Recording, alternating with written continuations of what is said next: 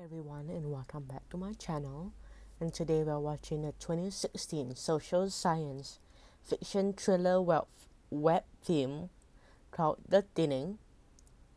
And in the year 2039, due to Earth's humans overpopulation, the United Nations instructs all nations to annually cut the population by 5%, and in the United States implements the 10-241, or in other words called the thinning, a standardized test in which those who fail will be executed.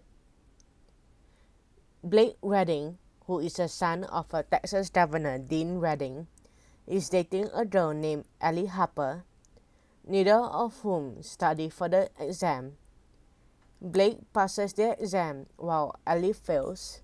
Blake calls his father in an attempt to free Ellie, but he refuses.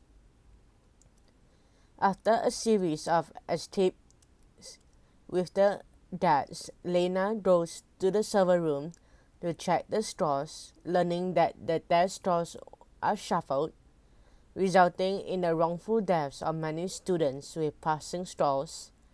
Lena gives it to her friend Calum, who is acquainted with a news anchor. The powers turn on and Lena is caught on camera, thus taken to the thinning. Blake and the rest are taken underground, where many people are working for tech company Azuru Global. As Blake slowly wakes up from what actually was a sleep drug, he sees a blonde girl working, which is Ellie.